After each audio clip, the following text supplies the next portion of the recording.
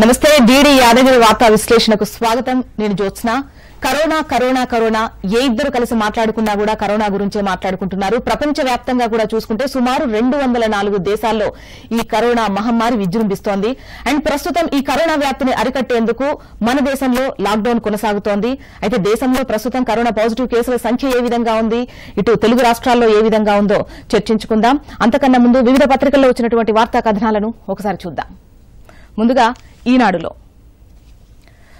ప్రాణాలే ముఖ్యం, అందువల్లే కఠిన నిర్ణయాలు, లాక్డౌన్ ను ఒక్కసారిగా ఎత్తివేయం అని చెప్పేసి ప్రధాని మోదీ ఏదైతే నిన్న వీడియో కాన్ఫరెన్స్ లో డిసైడ్ చేశారో దానికి సంబంధించినటువంటి బ్యానర్ ఐటమ్ ని చూస్తున్నారు.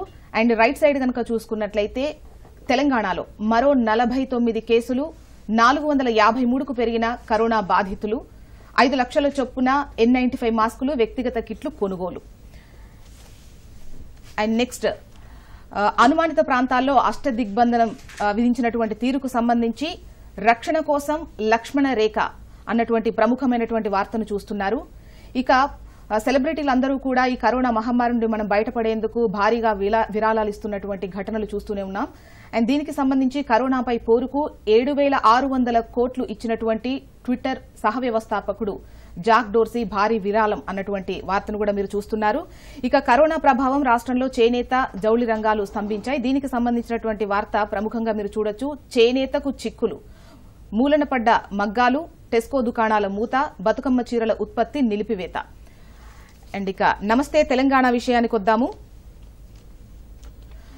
సామాన్యులు కూడా ఈ కరోనా మహమ్మారి నుంచి సామాజికంగా వారు చేస్తున్నటువంటి కృషికి సంబంధించి మనం చాలా వార్తలు చూస్తున్నాం. ఒక అంగన్వాడీ టీచర్ చేసినటువంటి కృషికి గాను ఆమె మాట్లాడినటువంటి మాటలు, పెద్ద పులికే భయపడలే, కరోనాకు భయపడతానా అంటూ గర్భిణీలు, శిశువులకు రోజు నిరాటంకంగా పౌష్టికాహారం అందిస్తున్నటువంటి ఐటమ్ను మీరు నమస్తే తెలంగాణలో లెఫ్ట్ సైడ్ లో ప్రముఖంగా వార్త ప్రచురించడం చూడొచ్చు. అండ్ ఈ కేసులో ముఖ్యంగా కరోనా ఎఫెక్ట్ అనేది వృద్ధులపైనే ఎక్కువగా కనిపిస్తోంది. యువకుల్లో పాజిటివ్ ఉన్నప్పటికీ మరణాలు వారిలోనే ఎక్కువగా ఉన్నటువంటి వార్తను కంత్రి కరోనా అన్నటువంటి బ్యానర్ ఐటంతో నమస్తే తెలంగాణ ప్రచురించింది. ఆ వార్తను మీరు చూడొచ్చు. ఇక దాంతో పాటు ముఖ్యంగా వ్యక్తిగత శుభ్రత అనేది ముఖ్యం. దానికి సంబంధించి మనం సూచనలు చేస్తూనే ఉన్నాం. అండ్ దీనికి సంబంధించి నిన్న ఒక కఠిన నిర్ణయం తీసుకున్నారు. ఏంటి అంటే బహిరంగ ప్రదేశాల్లో ఉమ్మడం నిషేధం. దానికి సంబంధించిన వార్తను నమస్తే తెలంగాణలో రైట్ సైడ్ లో మీరు ప్రముఖంగా వార్త ప్రచురించడం చూడొచ్చు. దానికి సంబంధించి ఉత్తర్వులు కూడా జారీ చేశారు. అండ్ దాంతోపాటు చిన్న జిల్లాలు పెద్ద మేలు, కరోనాపై పోరుకు కలిసొచ్చిన జిల్లాల విభజన అన్నటువంటి ఐటమ్ను కూడా మీరు చూడొచ్చు. ఇక దాంతోపాటు అమెరికన్స్, కరోనా మహమ్మారి విలయ తాండవంతో ఆత్మరక్షణలో అమెరికన్లు ఉన్నారు అన్నటువంటి వార్తను కూడా నమస్తే తెలంగాణ ప్రచురించింది. ఇక ఆంధ్రజ్యోతి విషయానికి వద్దాము. బ్యానర్ ఐటంలో డాక్టర్లే మన పోరాట యోధులు, సరిపడా పీపీఈలు ఉండేలా చూడండి, ప్రభుత్వ ప్రైవేటు ల్యాబ్లు రెండింట్లోనూ ఉచితంగా కరోనా టెస్టులు, వైద్య సిబ్బందిని కాపాడండి, కేంద్ర సర్కార్కు సుప్రీంకోర్టు ఇచ్చినటువంటి ఆదేశానికి సంబంధించిన వార్తను మీరు చూడొచ్చు. అండ్ ఏదైతే కరోనా కేంద్ర బిందువు ఉందో, దాని పుట్టుకకు కేంద్ర బిందువు ఉందో, కేంద్ర పట్టణం ఉందో వుహాన్, దానికి సంబంధించి ఎన్నాళ్ళో వేచిన వుహాన్ 2.5 నెలల తర్వాత స్వేచ్ఛ, లాక్డౌన్ ఎత్తివేతతో సందడి, రవాణా పునరుద్దరణ అన్నటువంటి ఐటమ్ను కూడా మీరు చూడొచ్చు. దాంతోపాటు లాక్డౌన్ 14న ఎత్తివేయం అన్నటువంటి నిన్న వీడియో కాన్ఫరెన్స్ ఏదైతే ప్రధాని మోదీ నిర్వహించారో దానికి సంబంధించినటువంటి ఐటమ్ను కూడా ఆంధ్రజ్యోతిలో ప్రముఖంగా ప్రచురించినటువంటి విషయాన్ని మీరు చూడొచ్చు. ఇక 8 రోజులు 356 కేసులు ప్రస్తుతం తెలంగాణలో నెలకొన్నటువంటి సిచ్యువేషన్. నిన్న ఒక్కరోజే 49 కేసులు నమోదైనటువంటి విషయం తెలిసిందే మనకు. దానికి సంబంధించినటువంటి ఐటమ్ను కూడా ఆంధ్రజ్యోతిలో ప్రముఖంగా ప్రచురించారు. ఇక హాట్స్పాట్ల దిగ్బంధం, ఇది యూపీకి సంబంధించినటువంటి ఐటమ్. యూపీలోని 15 జిల్లాల్లో 30 వరకు కఠిన ఆంక్షలు విధించారు. దానికి సంబంధించినటువంటి వార్త కూడా ఆంధ్రజ్యోతి ప్రముఖంగా ప్రచురించింది తన హెడ్లైన్ పేపర్లో. ఇక సాక్షి విషయానికి వద్దాం. బ్యానర్ ఐటంగా సోషల్ ఎమర్జెన్సీ పరిస్థితి మనం చూస్తున్నాం. చాలా ఫేక్ న్యూస్ల సిచ్యువేషన్ కూడా చూస్తున్నాము. అండ్ దాంతోపాటు సోషల్ ఎమర్జెన్సీ ఇప్పుడు ప్రస్తుతం సామాజికంగా అత్యయిక పరిస్థితి కొనసాగుతోంది. కఠిన నిర్ణయాలు తప్పవు అని చెప్పేసి నిన్న మోదీ ఏదైతే నిర్ణయం తీసుకున్నారో దానికి సంబంధించిన ఐటమ్నే వీరు బ్యానర్ ఐటంగా ప్రచురించారు. తెలంగాణ విషయానికి వస్తే మరో 49 కేసులు అని చెప్పేసి మీరు చూడొచ్చు బ్యానర్ ఐటంలో. అండ్ దాంతోపాటు ప్రపంచవ్యాప్తంగా 14,91,785 కేసులు నమోదైన విషయం మనకు తెలిసిందే. దానికి సంబంధించిన వార్త కూడా సాక్షి ప్రచురించింది. ప్రపంచవ్యాప్తంగా మరణాలు 87,458గా ఉంది. ఇక కరోనా పాజిటివ్ వచ్చి కూడా డిశ్చార్జ్ అయిన వాళ్ళ మనోగతాన్ని ప్రస్ఫుటిస్తూ మనోధైర్యమే పనిచేసింది అని వారు ఏదైతే చెప్పారో దాన్ని ప్రముఖంగా ప్రచురించింది సాక్షి. గాంధీ వైద్యులు వెన్నుదన్నుగా నిలిచి నడిపించారు, ఆ బలం మొండి ధైర్యంతోనే వైరస్ ను జయించాం, కరోనా బారిన పడి డిశ్చార్జ్ అయిన వారి మనోగతం ఇది. అండ్ ఉద్యోగుల వేతనాలకు సంబంధించి ముఖ్యంగా ప్రైవేటు ఉద్యోగులు తొలివారం గడిచినా జీతాలు లేని ప్రైవేటు ఉద్యోగులకు సంబంధించి ఈ వార్తను ప్రచురించడం జరిగింది. అది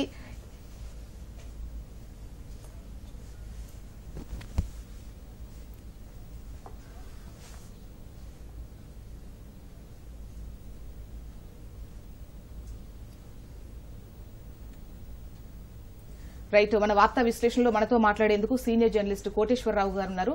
నమస్తే అండి, వెల్కమ్ టు స్టూడియో. మనం చూస్తూ ఉన్నామండి, కేంద్ర రాష్ట్ర ప్రభుత్వాలు ఎన్నో సూచనలు చేస్తున్నాయి, చర్యలు తీసుకుంటూ ఉన్నాయి.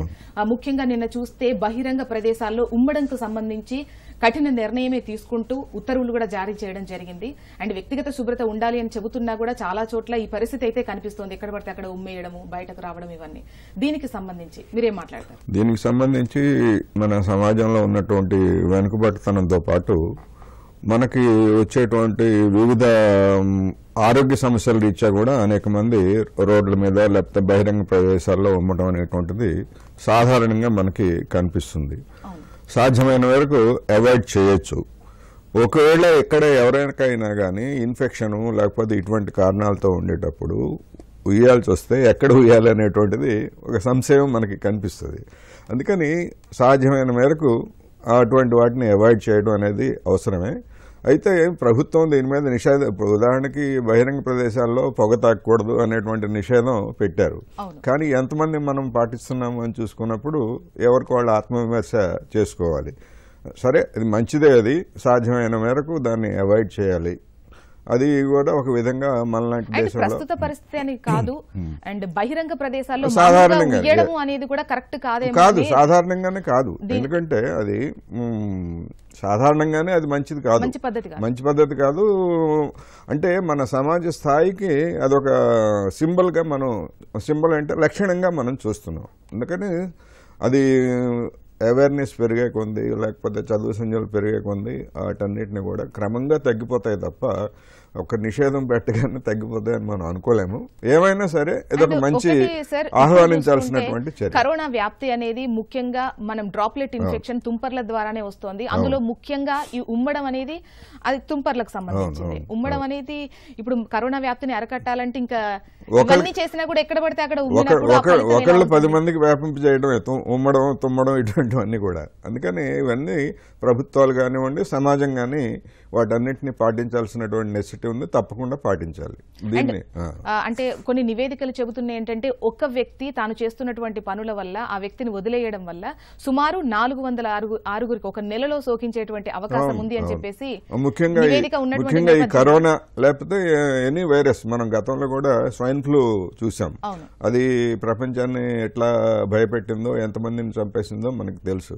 అందుకని ఏ వైరస్ అయినా దాని లక్షణం అది. ఎందుకంటే చాలా చిన్న మైక్రో పార్టికల్స్గా ఉంటాయి, గాల్లో తేలియాడుతుంటాయి. ఇవన్నీ కూడా దానికేమీ అదుపు ఉండదు, మనకు కనపడదు, అదుపు ఉండదు. అందుకని ఇవన్నీ కూడా పాటించాల్సిందే, అందులో ఏమిటంటే మినహాయింపులు ఉండకూడదు. ఒకటండి, ఇప్పుడు ప్రస్తుత పరిస్థితి కనిపిస్తే సామాజిక అత్యయ పరిస్థితి కనిపిస్తోంది అని చెప్పేసి ప్రధాని మోదీ గారు కూడా నిన్న చెప్పారు. ఈ ఇంత ఎమర్జెన్సీ సిచ్యువేషన్ లో వన్స్ లాక్డౌన్ ప్రకటించిన టైంలో దేశవ్యాప్తంగా రాష్ట్రాల వారీగా చూసుకుంటే కరోనా పాజిటివ్ కేసుల సంఖ్య సింగిల్ డిజిట్ కు పరిమితమైంది. ప్రస్తుత పరిస్థితుల్లో ఏ రాష్ట్రంలో చూసుకున్నా 3 అంకెల సంఖ్యకు చేరింది. మరి ఈ టైంలో లాక్డౌన్ ఎత్తివేయాలి అని చెప్పేసి ఈవెన్ ప్రజలు కూడా ఎక్స్పెక్ట్ చేయడం అనేది కరెక్ట్ కాదేమో అనిపిస్తోంది. ఈవెన్ ఎత్తేసేటువంటి పరిస్థితి కూడా లేదంటారు. కరెక్ట్ కాదు, ఎత్తివేయడం అనేటువంటిది కరెక్ట్ కాదు. ఎందుకంటే మనం లాక్డౌన్ ప్రకటించినటువంటి ఐరోపా దేశాలు లేకపోతే అమెరికాలో పరిస్థితి ఎంత దారుణంగా దిగజారిందో మనం చూసాం. అదేవిధంగా రెండో వైపు ఎక్కడైతే ఈ వైరస్ వ్యాప్తి ప్రారంభం అయినట్టు మొదట గుర్తించారో ఆ వుహాన్, హుబై చైనా రాష్ట్రంలో 2 నెలల పాటు లాక్డౌన్ ప్రకటించారు. అంటే ఇప్పుడు 76 రోజుల తర్వాత వుహాన్లో సాధారణ జీవితం, అంటే 76 రోజుల పాటు ఒక విధంగా ఏదో విధమైనటువంటి లాక్డౌన్ ఉన్నది. అందుకని ఇటువంటి వైరస్ నిరోధానికి అంత తీవ్రమైనటువంటి చర్యలు ఉంటే తప్ప అది సాధ్యం కాదనేటువంటిది చైనా ఎక్స్పీరియన్స్.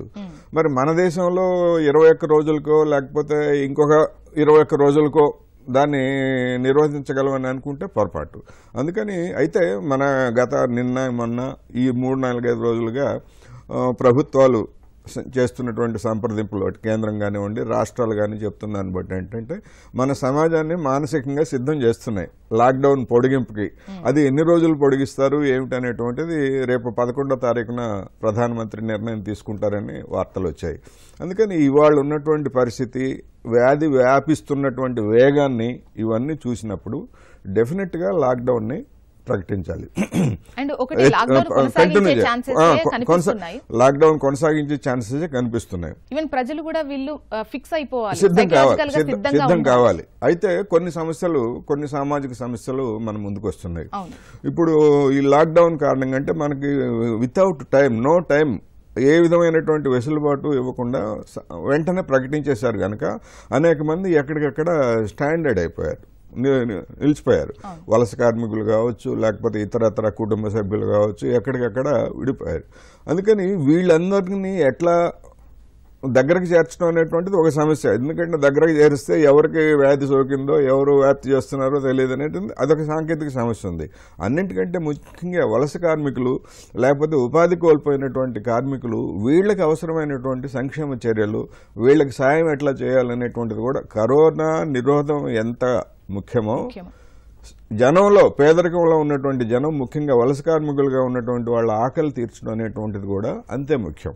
అందుకని ప్రభుత్వాలు, కేంద్ర ప్రభుత్వం అయినా రాష్ట్ర ప్రభుత్వాలైనా ఈ అంశాన్ని కూడా తగినంత ప్రాధాన్యత ఇచ్చి దానికి కూడా ఏం చేయాలి ఏమిటనేటువంటిది చూడాల్సినటువంటి అవసరం. పేదల అసంఘటిత రంగాలకు సంబంధించి ఆకలి తీర్చే విధానంలో ప్రభుత్వాలు ముందున్నాయి, వాటికి సంబంధించింది. కానీ ప్రతి ఒక్కరి దగ్గరికి ఈ సేవలు వెళ్లేటువంటి అవకాశం కొంతమందికి దొరకదు. ఆ టైంలో కొంతమంది స్వచ్ఛందంగా ముందుకొచ్చి చేస్తున్నటువంటి వాటిని నిజంగా ప్రశంసించదగ్గ విషయాలు.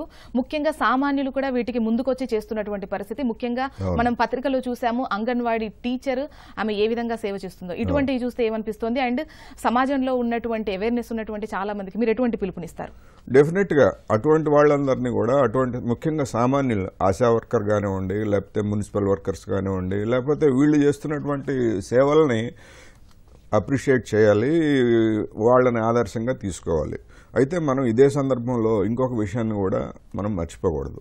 ఇప్పుడు ఆశా వర్కర్లు కానివ్వండి, లేకపోతే మున్సిపల్ వర్కర్స్ కానివ్వండి, ఇటువంటి కష్టకాలంలో వాళ్ళ యొక్క ప్రాధాన్యత ఎంత ఉందో మనం గమనించాం. మన మీడియా గమనించింది, లేకపోతే మన ప్రభుత్వాలు గమనించాయి. కానీ వాళ్ళు పొందుతున్నటువంటి వేతనాలు ఎంత, వాళ్ళ బతుకులు ఎంత దుర్భరంగా ఉన్నాయో అనేటువంటి అంశాన్ని కూడా ఈ సందర్భంగా మర్చిపోకూడదు. అందుకని ఇప్పటికైనా అంటే ప్రజారోగ్యంలో వీళ్ళు ఒక కీలకమైనటువంటి పాత్ర పోషించేటువంటి తరగతి. అందుకని రాబోయేటువంటి రోజుల్లో వీళ్ళ సమస్య పట్ల, లేకపోతే వీళ్ళ పట్ల మరింత ఉదారంగా వ్యవహరించాల్సినటువంటి పరిస్థితి ఉంది. నిజానికి వాళ్ళ వేతనాలు అవన్నీ చూస్తే మినిమం వేజెస్ కూడా ఇంప్లిమెంట్ చేయడం లేదు. ప్రాణాలకు తెగించి, అంటువ్యాధులకు తెగించి వీటన్నీ చేస్తున్నప్పుడు వాళ్ళకి అవసరమైనటువంటి మినిమం ఏర్పాట్లు చేయాలి. అట్ ది సేమ్ టైం వాటిని సమాజం, మనం ఎవరైనా ఒక మున్సిపల్ వర్కరో లేకపోతే ఇంకోహళ్ళు వస్తే ఏదో అంటరాని వాళ్ళలాగా చూసి మనం పక్కకి వెళ్తాం.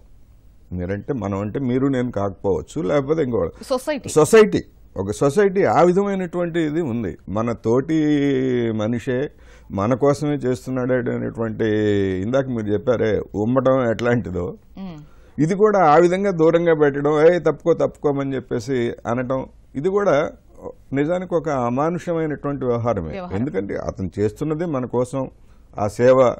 అందుకని సానుభూతితో చూడాలి తప్ప, అందుకని సమాజం ఇటువంటి పెద్దలు, రాజకీయ ప్రముఖులు అందరూ కూడా చెప్తుంది కూడా, ఈవెన్ పారిశుద్ధ్య కార్మికులు వారు చేసేటువంటి సేవ మన తల్లిదండ్రుల తర్వాత అంతటి సేవ అని చెప్పేసి ఈవెన్ మన సీఎం గారు కూడా చెప్పినటువంటి పరిస్థితి మనం చూసాం మీడియా మీట్ పెట్టి మరి. అండ్ ఈ కరోనా సిచ్యువేషన్ ఒక విధంగా చెప్పాలంటే పారిశుద్ధ్య కార్మికుల యొక్క నేను అదే చెప్తున్నా. ఎందుకంటే మనం ఇటువంటి సిచ్యువేషన్స్ లో వాళ్ళ సేవల్ని, లేకపోతే మంత్రులు, ముఖ్యమంత్రులు వాళ్ళ యాటిట్యూడ్ ని మనం అభినందిస్తూనే నిజమైనటువంటి సమస్యల కోసం వాళ్ళకి కనీసం మాకు చేతులకి అవసరమైనటువంటి కొబ్బరి నూనె కూడా ఇవ్వలేదని మున్సిపల్ కార్మికులు సమ్మె చేసిన రోజులు గుర్తు తెచ్చుకోవాలి. అటువంటి సందర్భాల్లో వీళ్ళందరూ ఎట్లా వ్యవహరించారు, ఆ సమ్మెల్ని దెబ్బతీయడానికి ఏ విధంగా చేశారు. అనేక మంది మేము వీధులు ఊడుస్తామని చెప్పేసి వస్తే మన మీడియా కూడా దానికి పెద్ద ఎత్తున ప్రచారం ఇచ్చినటువంటిది కూడా చూసాం. అందుకని ఇటువంటి కార్మికుల పట్ల లేకపోతే ఇటువంటి తరగతుల పట్ల మీడియా కూడా తన వైఖరిని మార్చుకోవాలి. పాలకులు కూడా ఇప్పుడు ఏదో అవసరం వచ్చి వాళ్ళకి కాళ్ళు గడికి కొంతమంది కొన్ని చోట్ల చేస్తున్నారు, మంచిదే వాళ్ళని గుర్తించడం, కానీ వాళ్ళ సమస్యలను కూడా తీసుకోవాలనేటువంటిది మనం ఈ సందర్భంగా చెప్పుకోవాలి.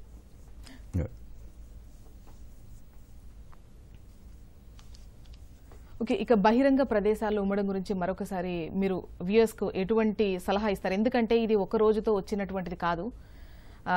సో మీరు ఎటువంటి సలహా సూచనలు ఇస్తారు? బహిరంగ ప్రదేశాల్లో ఉమ్మడం, తుమ్మడం లేకపోతే దగ్గడం అనేటువంటిది సాధ్యమైన వరకు మానివేయాలి, అనివార్యమైతే తప్ప చేయకూడదు. రెండోది, ఒకవేళ ఉమ్మాలన్నా దగ్గాలన్నా లేదు ఎట్లా చేయాలి ఏమిటనేటువంటిది ప్రపంచ ఆరోగ్య సంస్థ కొన్ని గైడ్ లైన్స్ కూడా చెప్పింది. వాటిని పాటించి సాధ్యమైన మేరకు ఈ వ్యాప్తిని మనం అరికట్టాల్సినటువంటి అవసరం ఉందనేది మనం అందరం గుర్తించాలి, దాన్ని విధిగా పాటించాలి. కొంచెం ఇబ్బంది అయినప్పటికీ అది మన కుటుంబాలను ముందు రక్షిస్తుంది అని గమనంలో ఉంచుకుంటే మనం వీటన్నింటిని కూడా పాటించడానికి ముందుకు వస్తామనేది నా అభిప్రాయం. ఒకటి, వ్యక్తిగత శుభ్రత ఏ విధంగా అయితే మనం మాట్లాడుకుంటున్నామో ముఖ్యంగా ఈ బహిరంగ ప్రదేశాల్లో మనం ఉమ్మడం ఎప్పటి నుండో చూస్తూ విషయం అయితే కాదు, అంటే ఈ కరోనా వచ్చింది అని కాదు, దీని వ్యాప్తి జరుగుతుంది అని కాదు, మామూలుగానే బహిరంగ ప్రదేశాల్లో ఉమ్మడం అనేది నిషేధంగా ఉండాల్సినటువంటి సిచ్యువేషన్. అయితే దీనికి సంబంధించి మీరు మాట్లాడాలి అనుకుంటే స్క్రీన్ పైన నంబర్స్ కు కాల్ చేయండి. అండ్ సార్, మన డిస్కషన్ కంటిన్యూ చేద్దాం, మేబీ కాల్స్ వస్తూ ఉంటాయి. ముఖ్యంగా ఇక ఎఫెక్ట్ కరోనా వ్యాప్తి ఏ విధంగా ఉంటుందో, వన్స్ మనకు వచ్చిన తర్వాత అది ఎవరిని ఎక్కువగా ఎఫెక్ట్ చేస్తుంది అని అంటే చిన్నపిల్లలను, వృద్ధులను మాత్రమే చెప్తున్నారు. కరోనా పాజిటివ్ యువకులకు వచ్చినప్పటికీ వారు కోలుకుంటున్నటువంటి పరిస్థితి మనం చూస్తూ ఉన్నాము. అంటే రోగనిరోధక శక్తి యువకుల్లో ఎక్కువ ఉంటుంది. ఇప్పుడు ఐరోపాలో కానీ లేకపోతే అమెరికాలో కానీ లేటెస్ట్గా వచ్చినటువంటి అంటే మరణాలు లేకపోతే వ్యాధి సోకినటువంటి వాళ్ళ డేటా అది పరిమితమే అనుకోండి, వాటిని చూసినప్పుడు ఎందుకు అక్కడ ఈ విధంగా తీవ్రంగా వ్యాపించింది అని చూసుకున్నప్పుడు ఏజ్డ్ పర్సన్స్, అంటే అభివృద్ధి చెందినటువంటి దేశాల్లో ఏజ్డ్ పర్సన్స్ సంఖ్య రోజు రోజుకి పెరుగుతూ ఉంది, పుట్టేటువంటి వాళ్ళ సంఖ్య తగ్గుతూ ఉంది వివిధ రీజన్స్ తోటి. అందుకని ఈ వయసులో ఉన్నటువంటి వాళ్ళకంటే ముసలి వాళ్ళకి ఇది మన అంటువ్యాధి అనేటువంటిది ఈజీగా సోకుతుంది, రోగ నిరోధక శక్తి తక్కువగా ఉంటుంది, మోర్టాలిటీ కూడా ఎక్కువ కనిపిస్తూ ఉంటుంది. ఇప్పుడు ఇటలీ చూసినా లేకపోతే ఈవెన్ ఇప్పుడు అమెరికా చూసినా కూడా ఇవన్నీ కూడా అదే చూస్తున్నాయి. అందుకని ముసలి వాళ్ళని లేకపోతే పిల్లల్ని వీళ్ళందరినీ కూడా సాధ్యమైన వరకు మనం కేర్ తీసుకొని వాళ్ళకి దూరంగా ఉంచాలి. అట్ ది సేమ్ టైము వైరస్కి వయసుతో నిమిత్తం లేదు, యూత్ను కూడా అది ఆవహిస్తుంది. అందుకని యూత్ కూడా జాగ్రత్తలు తీసుకోవాలి. యూత్ అనే కదా, ప్రతి వాళ్ళు జాగ్రత్తలు తీసుకోవాలి. మనోధైర్యం కూడా చాలా ఇంపార్టెంట్. మనోధైర్యం కూడా ఇంపార్టెంట్. ఇప్పుడు కేరళలో 93 ఏళ్ల వృద్ధాప్యంగా ఉన్నటువంటి భార్యాభర్తలు ఇద్దరు కూడా కరోనా వైరస్కి గురై వాళ్ళకు ఉన్నటువంటి మనోధైర్యం అనండి, లేకపోతే అక్కడ ఉన్నటువంటి ఎన్విరాన్మెంట్, చికిత్స చేసేటువంటి సిబ్బంది కానీ వాళ్ళకి సేవ చేసినటువంటి నర్సుకు కూడా కరోనా పాజిటివ్ వచ్చింది. ఆమె కూడా రెక్టిఫై అయ్యి ఎస్ నేను మళ్ళీ ఇంకోసారి సేవ చేయడానికి వస్తాను నేను అని చెప్పేసి ప్రకటించింది. అందుకని మనోధైర్యంతో పాటు ఎన్విరాన్మెంట్ కూడా అవసరం అనేటువంటిది మనకి స్పష్టంగా తెలుస్తూ ఉంది.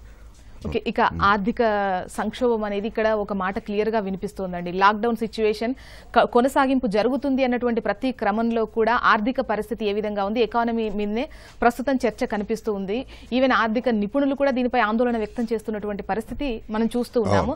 అండ్ రైట్ నౌ సిచ్యువేషన్ ఎలా ఉంది, ఈ లాక్డౌన్ కొనసాగినన్ని రోజులు ప్రస్తుతం పరిస్థితి ఏ విధంగా ఉంది, అండ్ ఫ్యూచర్ లో ఎప్పుడు మనం దీని నుండి బయటగడిగే పరిస్థితి? ప్రపంచంలోనూ మన దేశంలో కూడా ఆర్థిక పరిస్థితికి సంబంధించి ఈ కరోనా ప్రాబ్లం రాకముందు నుంచి కూడా చాలా పెద్ద ఎత్తున డిటీరియేట్ అవుతా ఉంది. ఒకప్పుడు 7-8% ఉన్నటువంటి మన దేశంలో ఉన్నటువంటి ఆర్థిక వ్యవస్థ పెరుగుదల రేటు, జీడిపి పెరుగుదల రేటు 4.5% తగ్గిపోయినటువంటి విషయం మనకు కరోనాకు ముందే తెలుసు. ఇప్పుడు లేటెస్ట్గా తాజాగా వచ్చినటువంటి గోల్డ్మన్ సాచెస్ అంచనా ప్రకారం అది 1.6కి పడిపోతుంది అనేటువంటిది వాళ్ళు చెప్తున్నారు.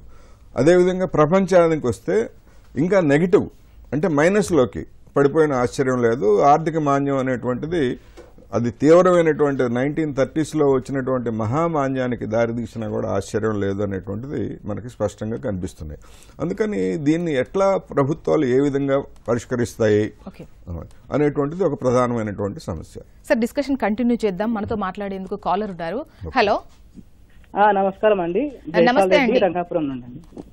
ఏం పేరండి? జైపాల్ రెడ్డి. జైపాల్ రెడ్డి గారు ఎక్కడి నుండి కాల్ చేస్తున్నారు? హైదరాబాద్ దగ్గరలో అండి, బొమ్మల రామారం. చెప్పండి. మాట్లాడండి, చెప్పండి, మీరు ఏం చెప్పాలనుకుంటున్నారు? బహిరంగ ప్రదేశాల్లో ఉమ్మడ దాని గురించేనండి. అదే ఇప్పుడు ఈ మధ్య అది నోట్లో బ్రష్ చేసుకొని కూడా ఫ్యాషన్ గా బండి మీద వెళ్తూ ఉమ్మ వేయడం కూడా జరుగుతుంది. ఓకే. అలానే బస్ లో నుంచి ఉమ్మ వేయడం ఇలాంటివి చెప్పినా కూడా సారీ అంటారు తప్పితే నెక్స్ట్ టైం అది అట్లా చేయొద్దు. వేరే ఫ్యాషన్ కన్నా కూడా అవగాహన లోపం అనుకోవచ్చేమోనండి. అవగాహన లోపం, కానీ ఒకసారి చెప్పిన తర్వాత కూడా మళ్ళీ అలా జరుగుతూనే ఉంది. కానీ ఒకరికి చెప్తే పక్కన వాళ్ళు కూడా అర్థం చేసుకోవాలి, అరే ఇట్లా రోడ్ల మీద ఉమ్మ వేయదు, అది మంచి పద్ధతి కాదు అనేది. అవును, అదే. ఓకే, అదే అండి ఆయన అభిప్రాయాన్ని వ్యక్తం చేస్తున్నారు. బహిరంగ ప్రదేశాల్లో ఉమ్మడం ఇది ఎవరు కూడా హర్షించదగ్గ విషయం కాదు. అది చూసినా కూడా జుగుప్సాకరంగానే అనిపిస్తుంది. ఎక్కడ పడితే అక్కడ ఉమ్మడం, బస్సులలో వెళ్తుంటే ఎవరికి వాళ్ళకి తెలుస్తుంది, కానీ దాన్ని ఆచరించడానికి వచ్చేసరికి మర్చిపోవడం, చెప్పిన మాట కూడా వినకుండా ఉంటుంది. ఒకరి మాట వినేటువంటి పరిస్థితి కూడా కొంతమందిలో కనిపించదు సార్. ఇక మన ఆర్థిక పరిస్థితి గురించి మనం మాట్లాడుతున్నాం. ఈ లోపు మధ్యలో ఇంటరప్ట్ చేసి కాల్ తీసుకున్నాను.